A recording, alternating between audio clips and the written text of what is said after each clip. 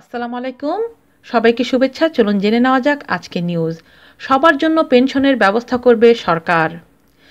দেশের সকল নাগরিকের জন্য পেনশন ব্যবস্থা করবে সরকার। আগামী বাজেটে এই বিষয়ে ইউনিভার্সাল পেনশন ব্যবস্থার রূপরেখা দেবেন অর্থমন্ত্রী আবুল মাল আব্দুল মুহিত।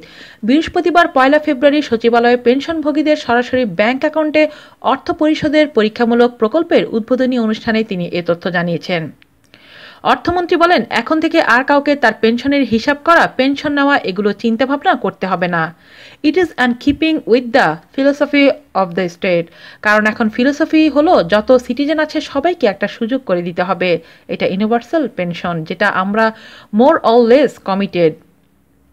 যে কোনো সময় হয়তো সেটা হবে। এই জন্য আগামী বাজেটে থিঙ্কিং অ্যান্ড অ্যানাউন্সিং। আমরা পেনশন সিস্টেমে যেটা করলাম এটা নিয়ে দেশের প্রত্যেক নাগরিক বেনিফিটেড হবে। কারণ জাতীয় পেনশন পদ্ধতিতে সকলকে ইনকর্পোরেট করা হবে। 16 কোটি মানুষ would be Incorporated in the national pension system.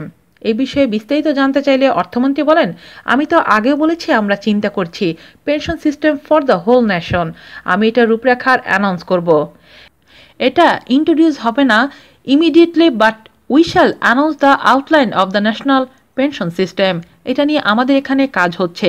এ সময় অর্থ সচিব মুসলিম চৌধুরী বলেন, ইউনিভার্সাল পেনশন সিস্টেমের জন্য ইনস্টিটিউশন তৈরি করতে হবে। ফর্মাল ও ইনফর্মাল পেনশনের জন্য রেগুলেটরি অথরিটি লাগবে। অর্থমন্ত্রী এবার বাজেটে এটার রূপরেখা দিবেন। সেটার বেসিসে গভর্নমেন্ট ওয়ার্ক অন ইট। অনুষ্ঠানে প্রধানমন্ত্রী রাজনৈতিক উপদেষ্টা H.T. ইমাম উপস্থিত ছিলেন। আজ এ পর্যন্তই। আল্লাহ হাফেজ।